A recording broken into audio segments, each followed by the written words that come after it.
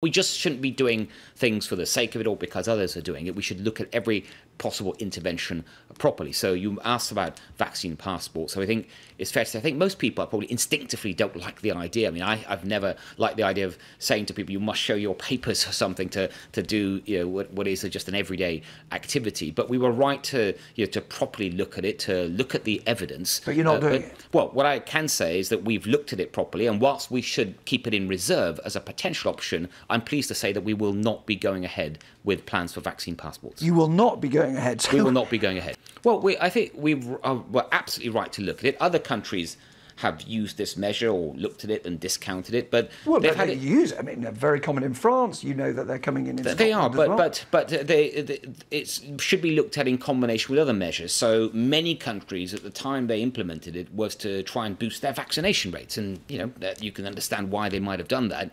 We've been very successful with our vaccination rates so far. Obviously, there's more to do, but just as an example, if I may, just last month I announced that we were going to, for the first time, start vaccinating 16 and 17-year-olds. It's a policy that we've been looking at for a while, or throughout the summer. We've been looking at the evidence, which you know I think anyone would expect us to do. But you've got to look at it alongside the whole toolbox. What else we are doing, and as I say, the vaccine program, our testing program, our surveillance program, the new treatments that the NHS has been purchasing and offering for the first time. This is all our wall of defence, and whilst there's still